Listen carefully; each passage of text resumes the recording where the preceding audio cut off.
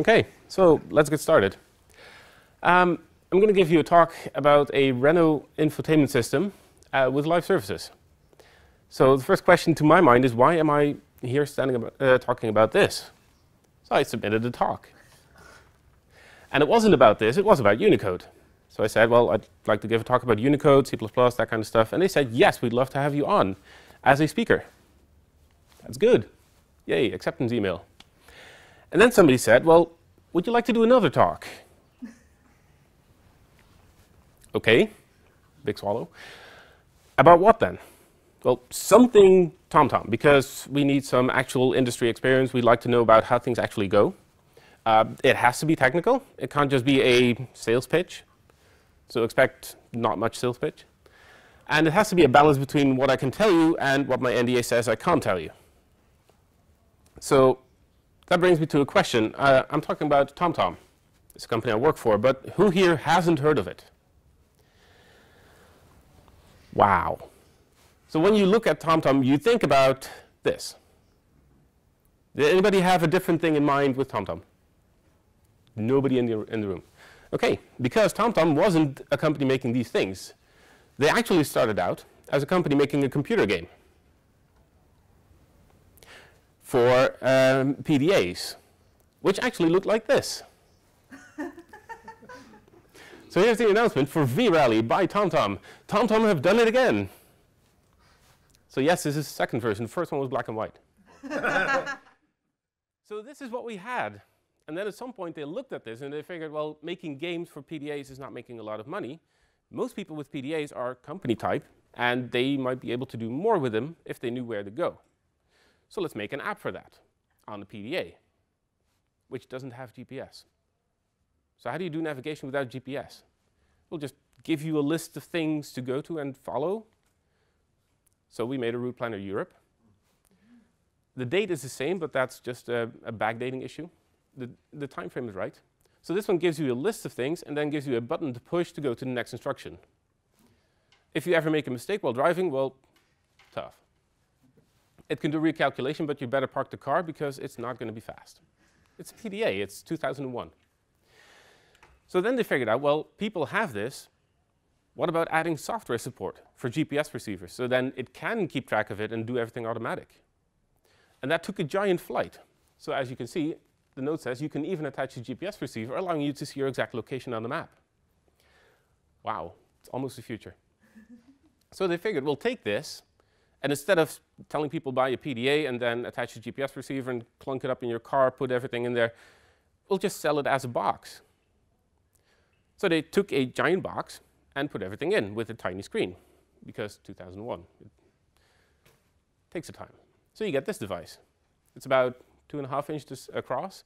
It's about 6 centimeters deep, so it's pretty much a cube. Was that running Palm OS then? That was not running Palm OS, but it was running something related to it. So this is way back. And this may be the first one that you've actually seen. It came with a circular mount at the bottom because it's huge. And then we figured out, well, actually, we can remove a whole lot of space if we make the screen a bit bigger, because then you get a lot more space in the width. So we made this one, which is only like 3.5 centimeters thick. And then we went to this one, which is the one I got when I joined TomTom. So this one is a bit more modern. It has navigation. It actually has online traffic. This is a 2009 model, 2008, I think. So that's fairly new. It comes with built-in data reception, even though my phone didn't have that yet. When did you get touch? Did you have touch from the first one? Well, this one already had touch. Okay, so you were before Apple in the room. That's implied, yes. The Palm had touch before that. Yeah. So the PDAs, the very first ones, had touch. They also had cursor controls at the bottom. And as soon as we had this one, you don't actually have any other buttons, so you have to make it touch. So this is the first one. It had 4 buttons on screen. And for this one, we had the typical TomTom design of having 3 buttons wide and 2 buttons high. Didn't include a screenshot of that. Maybe I should have. So then time carries on. We get to more modern designs. So we go from this 2D view with essentially whatever we had to a more fancy view. So we have lane guidance. So we can tell you you're on a 3-lane road and 2 lanes are going left. And then we get to the newest versions, which have completely runtime generated diagrams. So this is a static picture that we pre-generated. This one is runtime rendered by the device with the actual buildings on the site that you would expect. Okay, so we have TomTom. So which device we're going to talk about? So this is a list of the devices that were in my list of options, starting from the Philips Caron system, which is historically very interesting, all the way up to the unannounced company with unannounced product, which I cannot tell you about more. I'm working with them too. So I figured, well, let's see what we can cross off the list. Well, first off, the Philips Caron system, I have a video of it from the 80s. So yes, there was car navigation in the 80s. It cost more than your car. So that's kind of old legacy. Then there's video dating. It's also predating TomTom times, so let's not talk about those. So what about the unreleased Peugeot device and the unannounced company with unannounced product? Well, I'd love to tell you a lot about those because those are really interesting products, but I can't even tell you the name, so no. Let's cross that off the list. Then we have the current generation Peugeot, the Renault R-Link 2, which is the stuff that you can buy in the store right now. It's the current generation of devices. So I'd love to tell you a lot, but everything I tell you will help anybody else hack into the device. So I don't think that's a good idea. That's going to be an NDA problem. So that leaves me with two devices. So when I was asked about what the talk was going to be about, I said I'm going to do about the Carminat, which is the slightly older one. And while making the talk, I figured that actually most of the stuff I remember and most of the interesting stuff is about the R-Link. So I said, well, sorry, but it's going to be about the other one. So last minute switch is going to be about R-Link. So what is an R-Link device? Well, it's this one. So this is built into a Renault. It's navigation, multimedia, all sorts of things around it, steering wheel controls, the usual thing you would get about 8 years ago. And you would expect to see this in a typical car of 8 years ago, so Renault Clio, or a Megane, or an Espace, or pretty much most of the Renaults from that time. So what is it? Well, it's a connected navigation system. It has an internet uplink, it can download traffic, it can download other information, weather information, fuel, parking, online POIs, so if somebody somewhere sets up a pop-up restaurant, you can get that live stream to your device. It's Android-based, and that's a thing, because Android in 2010 era is not great. In fact, it's almost the first of the few releases that were public about Android, and we're talking about Gingerbread 2.3, which means that it doesn't target tablets yet. It doesn't have an understanding of anything but a phone.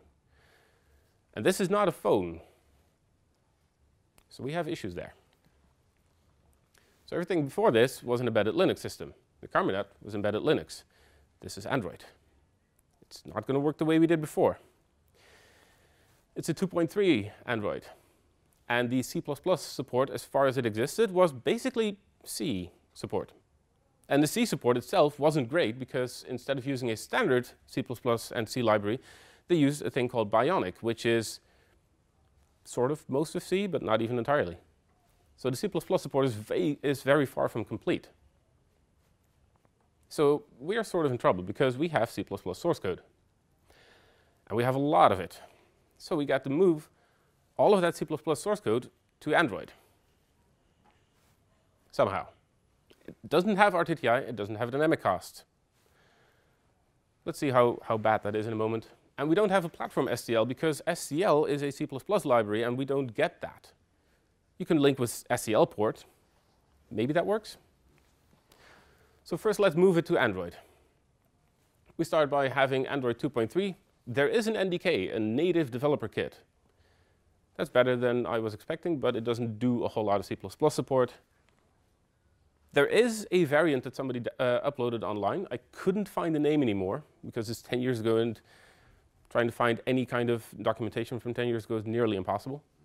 There was a version of the C++ compiler somebody created with full RTTI support with a standard library, which is completely unsupported by anybody and everything. So do we want to go there and use this instead of the official one? Well, we are trying to release a professional product. We don't know what this compiler does, and we cannot really review the entire compiler. So let's not go for that and go for the supported one, and then see how bad that is. Okay. So we have no RTTI, we have no dynamic cast. How bad is that? Okay, grab over the source code. How many dynamic casts do we have? 127. Could be worse. Could be worse. It could be better as well. Oh, yes. So 127. Okay, how many of these are actually useless? So how many of these are across a virtual interface? Because that makes it even more complicated. None. Whew. Okay, seems tractable. So how many are actually an upcast?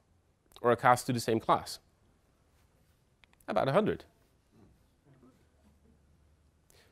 But if you're doing an upcast, and just for people who don't have in their mind how an upcast works, you have a pointer to a derived type, a type derived from a base class, second type derived from base class, and you cast your pointer to the derived to a pointer to base. Well, there's only one way to go, so your compiler can do this at compile time, and in fact can do this without a cast at all. Okay, so that's easy. We just take out the cast, recompile everything, check everything, it works. Not on the target yet, but on the other platforms that we have. So we have 100. We got rid of those. How many do a checkable downcast? So that's the opposite of an upcast. Well, 22. It's almost there. So downcast is we have a pointer to base. We want to get to the derived type. We need to check which one it is before we do a downcast, because the static cast that we will be replacing the dynamic cast with will always succeed, except it will just give us undefined behavior. We don't want that. So in these cases, we add some kind of enum to base, make all the deriveds put that enum value in base, and when we try to do a dynamic cast to the derived type, we check if the enum is correct, and if so, we allow it. If not, we give a null pointer. Close enough. It's kind of horrible, but it'll work. So we go to derived pointer, it's valid, or it's a null pointer. Whew, that works. So anybody doing math has figured out that we've missed 5. So we have 5 left. So there's a thing you can do with a dynamic cast that I didn't know you could do until I reviewed this, which is a crosscast. And all 5 of these are crosscasts. And 4 of them do that with a known class at the bottom, i.e. we know the actual implementation type. So in that case, it's easy. We have the implementation. It derives from 2 base classes, and somebody's trying to cast from base 2 to base 1, which means there needs to be some kind of odd pointer arithmetic. We can't just replace it with a static cast, unless we first downcast it to the actual type and upcast it to the correct type, or add a function to the actual type to cast to the first base.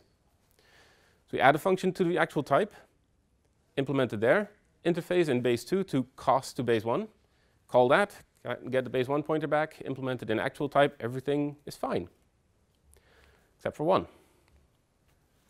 Because one of these is not a crosscast in a known hierarchy. It is a crosscast in which we don't know the actual type. We cannot know it because it's compiler generated. We have a source code generating compiler that generates these. And we don't know the base 1 class to cast to because it's also generated. So this is kind of horrible.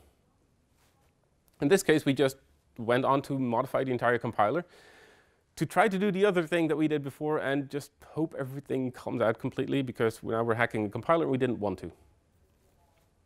Okay, we got lucky. So we can now convert that pointer to a base pointer. Okay, all dynamic casts were gone. Most because they weren't useful, 5 because we just had to sort of break it out. So blunt force. So then we got to the STL. Phil? Exceptions then that also depend on RTTI. The exceptions depend on RTTI insofar that the compiler can generate it.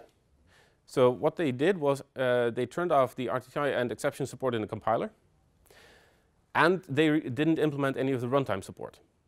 You can turn on the RTTI and exception support, and they didn't hack it out of the compiler, so that worked fine, but the runtime support is not present, which means that we can do RTTI by turning it back on. We can do exceptions by turning it back on.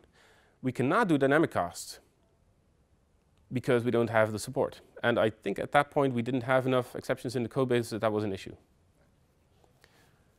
So effectively, it works, except that we still don't have an STL. And a whole lot of code is actually using the STL. So okay, we take STL port, which everybody at the time knew was a good STL variant. except that the last time it was actually useful for most people was around 2000. So it was implemented to whatever you needed in 2000. Anything beyond that wasn't tested, wasn't functional. There are bug fixes. We need to go and look at whatever it's doing, fix things. In some cases, we actually find out that the SCL port is not the problem, but we are, because we're relying on some details that happen to be the same in Clang and in GCC and in Visual Studio, but different in SCL port. So sometimes everything compiles fine with all of the SCLs, except in this one case it does something different. Memory leaks, corruption, lovely. So we go through all the code, find out all of those locations. One thing in particular I remember is that we had some code that relied on the iterator type not being a raw pointer, as in we tried to modify it as a R value, and SCL port just gives you a pointer which is not usable as such. So that didn't compile. Okay, we have SCL port. So our code is now on the device. And it starts up. But that doesn't mean it works, because we still have P&D code, basically. We assume that we have a battery. It's emptying slowly. By the time you get an empty battery warning, you sync your file system, you prepare for shutdown, everything's going to be fine. On automotive, we don't have this, because A, we're forbidden to have a battery because of safety reasons. If the fire department comes to your crashed car and tries to cut into something, they want to know where the batteries are, take them out, and then know that everything else doesn't have batteries. So we're not allowed to have a battery. And we have an engine that will just draw all the power, giving everything else a brownout, which means that we have to be really careful about our file system. It's going to be corrupted at random because somebody just turned the engine on, or off, or pulled a key. That's a challenge. And then there's a second problem, which is that we want to update our device. We have new maps. What does P&D stand for, sorry? P&D, sorry, I forgot that. P&D is a portable navigation device. Oh, all right. Good call to call it out. So everything is still set up for the portable navigation device. You can ask a user to go pick it up, put it next to your computer, connect a cable to it, download an update.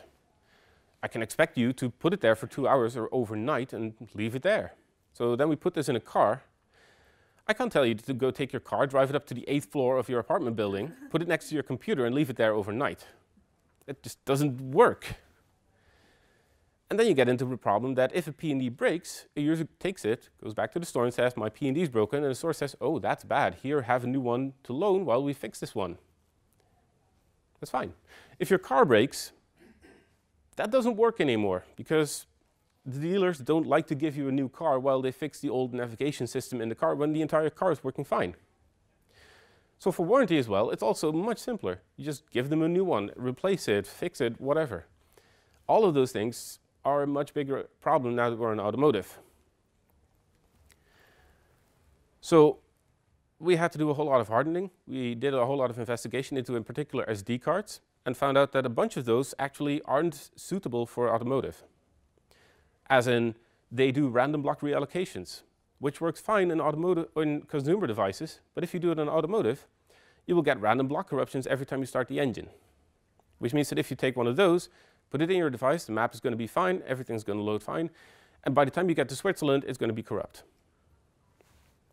So we basically had to source our own SD cards, sell those to dealers, to sell to customers for use with the device, because the other ones will work for the first few times, but don't count on it. And then we get to the last one. Everything is still set up for just P&Ds, and a P&D has a GPS device. It's a nice thing, it gives you a global position, but it gives you position with some accuracy. It doesn't give you a direction. It doesn't even tell you where you're going.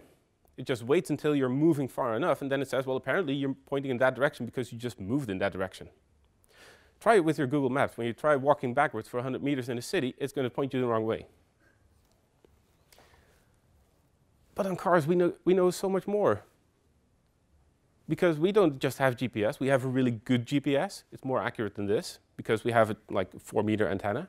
We can be better. You can't put a 4-meter antenna on a portable device. And we have different things. We have a steering wheel. We have wheels. We can get the information that they send out about wheels rotating and about the steering wheel being turned to our device. So we can integrate that into positioning.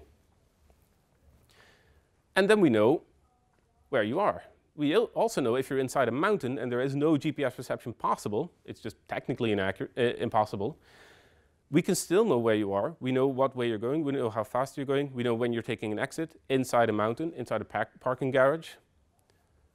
We can do a whole lot more than the portable devices could do. And then we get to one further part that is making this project a whole lot more complicated, which is that as much as we'd like to say we didn't have electrical vehicles then, we actually did. Except we couldn't tell anybody. We had this thing in our parking garage, which is an electrical vehicle from 2010 era, and we had it in 2008. So when Tesla was basically just releasing their very first EV and selling 2 a day globally, we had this thing in the garage. And they didn't just have this one.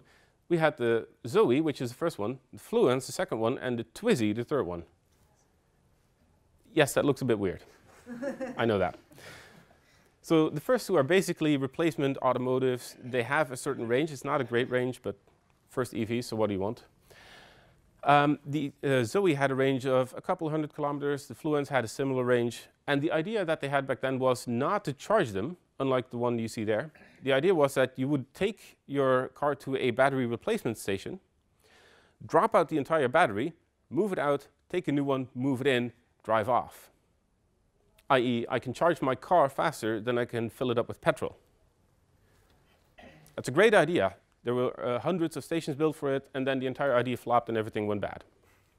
So that's why you don't see that anymore, and that's why the Fluence is actually a really cheap car to buy second-hand, because the system that was made for it doesn't actually quite work anymore. So anyway, the first two, I know are guaranteed to have the system. The Twizy, I don't think has this. So this was more of a scooter, basically. But it's fully electric. It qualifies as a car, so you can take it on the highway, but it's kind of terrifying. You should go find one if you can. They're cute. So at this point, we have the Roadster from Tesla being sold at about 2 cars a day, maybe slightly less. And the Model S didn't exist until 2012. So you get all the problems with having an EV. So we need to add EV support. They don't use fuel like a car does. Which means that if you have a normal car, you're starting at the top of a hill and you're rolling down, you're not using any fuel, but you're not building up anything. If I'm in an EV and I'm standing at the top with a full battery, I could have regenerated that power, but now I can't because my battery is full. And vice versa, if I'm at the bottom driving up, I have to spend a whole lot of power. And I could maybe regenerate it, so battery level management is important and not just keeping it always full. Then we have EV-only POIs, which is the stuff like charging stations. Which of those have the cable that I have? And remember, this is early EV, so having the right charging cable is not a given. We just have to hope that they have 12 different charging cables and maybe they have the right one. And if not, you can hope that you have a backup with a regular 220-volt connection. Otherwise, you're just going to be stuck. And most importantly, we don't have an engine starting or stopping. So those notifications that we had for when you can do certain things, when we pop up certain screens, they just don't exist. There is no engine starting. And the best way to fix this is to write the code to fix it, figure out how to handle all these things, and then test it. So how do you test an EV? Oh, really easy. You should get one. So we tell Renault we need an EV for testing. Well, that's fine. We can get you a Zoe. Can we get 2? No. OK, that's less practical. OK, so we integrate our system, drive it around. OK, it seems to be working fine. How do we charge it? Renault, what about the Zoe? How do you do charging? Well, we haven't actually announced that we have a Zoe. So could you just put it in the garage, please? And not tell people? Just keep it silent. And we don't have a charger. Not that we just don't have one, we haven't designed a charger. We have an experimental one that people started together in Paris. We can't give you that one because we have only one. So don't test too much, please. Because you don't have enough range to get to Paris, and if it ever runs out, you're just going to be stuck. Yeah. So we have an EV support, we have the device for testing. Now we need to get an update on it. So we start with updates. We have a P&D device, portable device. We hook it up to a computer. It has a live connection to the internet. It can use TLS. Everything's fine. I have a car. I can't tell you to put it next to your computer, because most people don't have a computer next to their car. And even if you were to force people to put the computer in the corner of their house, that would still be very inconvenient, very rude to expect that, especially for people living in apartments who can't physically do that. So maybe we can do it on 3G or 2G, because we didn't have 4G or 5G or whatever comes next. Well, one, we don't actually have deployments for that yet. So it would be 2G speeds, so about 1 kilobyte per second for a multi-gigabyte map. It's a bad idea. And even if we did, the prices would match. If you look at a price right now for a data traffic subscription that can transfer like 5 gigs a month, you're probably paying 20 euros. So that would be increasing the price of a car by 20 euros a month, or like 2,000 euros for a 500 euro navigation device. I don't think we can sell that. So we need to fix this. We need to take this out and replace it with something else that we can use. So what do we expect from our update system? It needs to be secure, equivalent to what a typical user would have. So if I'm a typical user, it should be as secure as the system that I had otherwise. So the portable device on TLS, I want it to work about as good as that. So I don't want anybody to be able to hack into it. I don't want my personal locations leaked. I want my map to arrive on the device safely, securely, nothing modified. And if something goes wrong, the SD card is corrupt, should that happen, I get a message saying, hey, your SD card is corrupt, please go back to your computer, instead of being in a car with a corrupt map and tough out of luck. So we kind of want to make this a single round trip. We have a user, they maybe park 10 minutes from their car. I want them to go home in the evening, take their SD card along, put it in the computer, do something. Next morning they wake up, they go back to the car and drive off. And they should have new software. In this case, we don't just have a round trip to a server, we have a physical round trip to a car every time we want to send some information. So if we can make this work in a single round trip, we have to make that happen, because it's just rude not to. If we need more than one, we need a really good reason why we need more than one. We have to guard it against intentional and accidental replay. So for example, I have a device that has a map. I install it. I make a copy of the SD card that has the install instructions. I refund it, and then I install it again. Well, that's intentional. Somebody's just trying to take the map and not pay for it. But also the accidental case. I download an update, my wife downloads an update, the same update. We put mine in the car, and then the next day my wife comes along, puts her SD card in. We accidentally had a replay of the same update that might corrupt the system. So we want to prevent that from happening. We have to make sure that we are okay with packet loss. And again, in this case, packet loss means that you're walking from your car to your home and losing the SD card along the way. Or maybe you had your SD card along and somebody decided to put some photos on it instead of, the update that it had. So for all of these bits, we have to make sure that everything is recoverable. Otherwise, you would be stuck with a car that doesn't work. And it has to be all of that and secure after a factory reset, which is required to erase everything we know about you on your device. So even after you wipe the device and put in the SD card that had the install instructions for your map, it still has to not work somehow. So I'm not going to go into the full detail of this, because 2 reasons. 1, this would take 3 hours, and 2, I would be breaking my NDA. So we are going to go into a high-level overview, which I've considered taking out and didn't, so fingers crossed.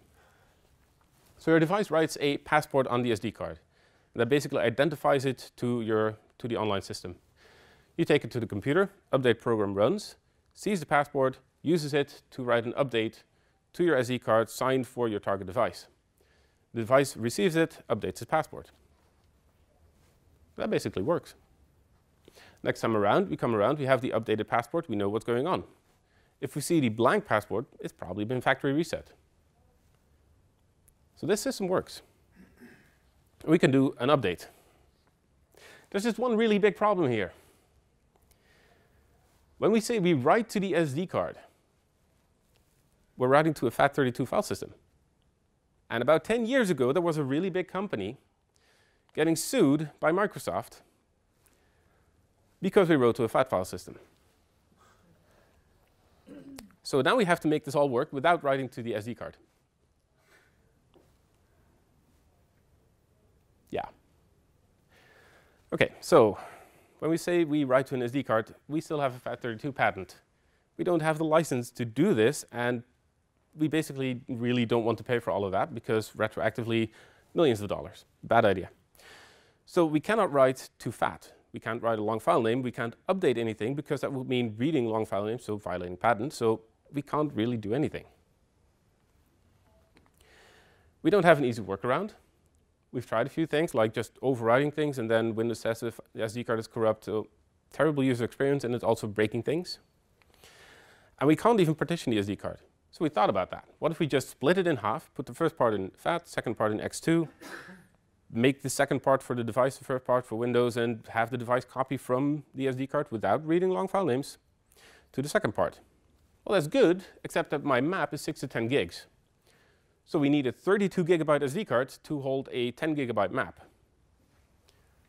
And at the time when a 16 gigabyte SD card is like 150 euros and a 32 gigabyte SD card is like 400, yeah, no. We can't do that. It's too expensive. Even though right now you look at it like, yeah, sure.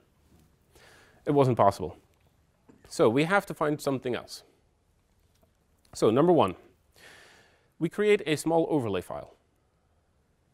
And we just pre-allocate some amount of size to it. We give it a delta to the underlying file system. So basically make it a copy on write kind of system. We don't touch the system below it unless you first sync whatever's in there to the file system. The overlay cannot be more than 4 gigs because FAT doesn't allow that. You can't have a file bigger than that. It's a really complicated setup. If anybody ever forgets to sync it, it goes out of sync. It's just going to break horribly. And that means that our Windows computer has to basically keep 2 file systems sort of in sync, writing stuff from one side to the other. The device has to read from one side, write to the other. It's a giant mess. So I figured, well, we can do better. So at this time, and I will tell you more about this in my second talk tomorrow, I am sort of a yak shaver. I do things that are tangentially related to the thing I set out to do. So at some point, I set out to make a hobby operating system, and I wrote my own X2 driver. So I figured, well, I've got an X2 driver. I could probably port this to Windows, write a small shell on top of it, mount something beneath it. So we did that. Take the X2 driver, port it to Windows, create a shell on it, put a VFS layer on the bottom. That gives me access to all the parts at the bottom. So we take a whole lots of big blobs, 2 gigabytes each, concatenate them, pretend that's a file system, so sort of loopback mount that, and use that. And this triggered a few people thinking, well, actually, at that point, we're not writing to FAT anymore. We're just writing to the files that happen to be visible in FAT, but we're actually writing to a different file system that is not patented. So that actually could work. And it has bigger advantages. It's actually really good. So we make the overlay the whole SD card. We just take the entire 16 gigs, mount X2 on that, or X3, and get journaling. We have a custom block device. So we read the FAT table to figure out how these things are laid out, compile that into a list of extents, i.e. start here, this many blocks. And if we create the file system, that's just going to be start here, entire disk. It has no overhead because we just have a block device mapping transparently to the other one with an offset. So we get X3 on our SD cards and still comply to the SD card spec and still get it usable on Windows. We just have to tell the people for the update application they have to port a file system driver in their application now, and they have to do their own file system, reading and writing X2 directly, and everybody else just sees a whole bunch of binary blobs. And it is fine if you move files around. We'll just get a more fragmented view of your SD card. So it's going to be slower, but nothing's going to brick it. It's actually kind of stable. We don't have a synchronization step, so we don't take your delta from your device and then sync it unless somebody changed something in between. It's just going to keep working. There is no sync, so you can't get out of sync. We can be more reliable than FAT32 was, which means that our SD cards are going to be more reliable than the stuff they're based on. That's awesome. And we get rid of patent problems. So we're there. We have working software. We have positioning that's more accurate than your P&D would be. We have software updates. It works. It's secure. We don't have patent violations. We've tested it on all the cars that we need to support. And we have the EVs that are actually released on time with support. There we go. So let's take a look at the future, because I'm pretty sure that everybody's heard news about TomTom. We have a P&D market. We sell those devices. People don't buy them. At least people do still buy them, but it's every year it's going to be less people buying them. People don't want them anymore because they have phones that can do the same thing. They have an in-dash navigation that can do the same thing. Yes, this is us competing with ourselves, sort of. We tried to broaden our view on the consumer market, so we made a sports watch, we made a action camera. Tried to sell these, tried to become a big name in those environments. The first one succeeded mostly, except that we didn't become the biggest name, which basically in that field means you're not good enough and you're just going to lose money until you are. And at some point we decided this is not going to work. We are not a running company, we are not a company that does this, we're a navigation company. So we kind of stopped that. We stopped making Bandit. It's a TomTom Bandit, by the way. Did that have GPS or what? I don't understand the market. Why the action camera? That's a really good point. You don't understand why. I don't understand either. Okay. I'm just showing it to show that we did diversify. Okay. And we tried different things. I think it does have GPS. I would hope. And it has a few different tricks to make it really easy to edit movies that you just shot while going down a ski slope and then uploading it online, but it kind of feels weird. So that didn't work. And if you watched the news recently, there was a really big sale at the start of this year where one giant part of the company got sold to Bridgestone. And it's called telematics. So I got a question from my mom about this, saying, well, they just bought a giant part of the company. Are you going somewhere else? Are you working for a different company now? No. So what is telematics? So you have the part of TomTom that does routing, navigation, traffic. It's not that. You have the part that makes the consumer devices. It's not that. You have the part that makes automotive integration. It's not that. You have the part that makes online APIs, where we can sell this to any kind of people. It's not that either. So then my mom looked at me like, then what is it? What do they do? Well, if you are a giant company, say UPS, and you have 100 trucks that need to deliver 1,000 packages in a city, or 10,000, and you would like to save fuel, then they have the solution that allows you to do that. I.e., in this city, we can only take right turns because they're faster, and left turns are really expensive or forbidden in some places. We want people to have all the packages in a sort of optimal order. We want to make sure that all the packages get delivered, that nobody has a too long road, that maybe we can just schedule one driver less and save money. So that's what that part does. But at the same time, that's just using routing and navigation. It's not making it. So it's sort of separate from the rest of what TomTom does. So it's a big choice to sell a part of the company, but I pretty much agree with it. So then what do we do? We're not making P&Ds, we're not making consumer devices, we're not doing this anymore. We do make this. And this is an image that blew my mind the first time I saw it, because somebody told me we drive a car along a highway and we take an image of what's on the side, the depth of it. So that results in a basically flat image along a road. And I was like, that's not going to work. That's not going to look good, not going to look realistic. And then they took that into a movie and exploded it out. And then suddenly, you're looking at this like, that's a ridge, a mountain ridge. Here's a lamppost, there's one, there's one. I can just see what's on the map and exactly everything that's there just by looking at this.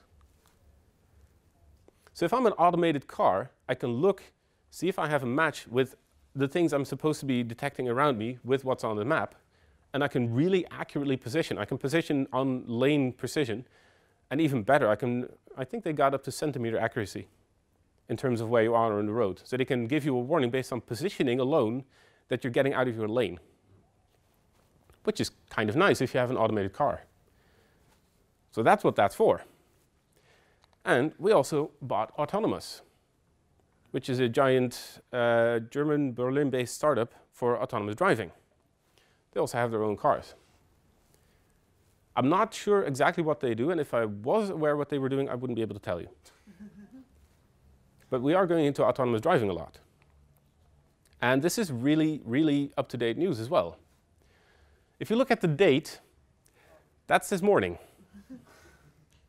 So this stuff is in the news this morning as we woke up. So this is not old stuff I'm telling you. This is actually new stuff, and this is the stuff that's currently on the news as news. Then we also do automotive.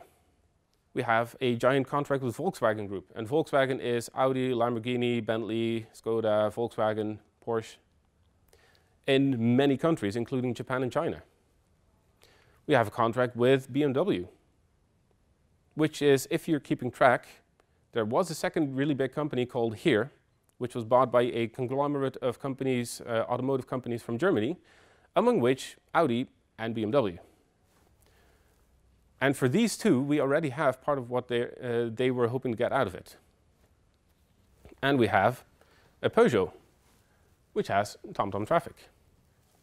So these are the parts I can show you easily. There are more automotive contracts. I don't know which ones are public yet, which is the reason I can only show you the things that I can find myself on Google. So if you go on Google, you could probably find 100 more. I am afraid of telling you more about these because I don't know which ones are public. But we also do something else. We have APIs. So you can go there and get your own free API key. This is developer.tomtom.com. And you can get access to the APIs that we use ourselves. So we have maps, we have routing, and we have search. So you can look up location or multiple, plan routes from A to B, display them on your own maps, in as much detail or as little detail as you like, in whatever format you like. And then we have the bigger stuff that's coming up. And I tried to tell you as much as I could about this. I've asked the people responsible, and I can't tell you their names. And they told me I can't tell you anything else either. So this is basically what I can tell you. We do awesome things, but I can't tell you what. So we are hiring, but I can't tell you for what. So we have online APIs, automated driving, automated integration, autonomous driving, and we have some unannounced things that I'd love to tell you, but I can't. So that is pretty much. Military stuff. I can't say yes or no to that. So that is basically what I wanted to tell you.